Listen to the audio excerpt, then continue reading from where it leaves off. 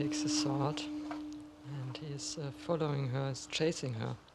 Oh, yeah, this is the man on the horse. He is chasing a woman. He is chasing the woman together with his two dogs. And they are biting in her flesh. And she is quite naked.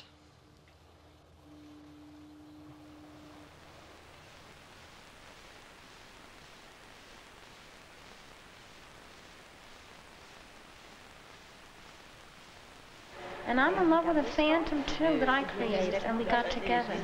And we love each other's phantom, I think.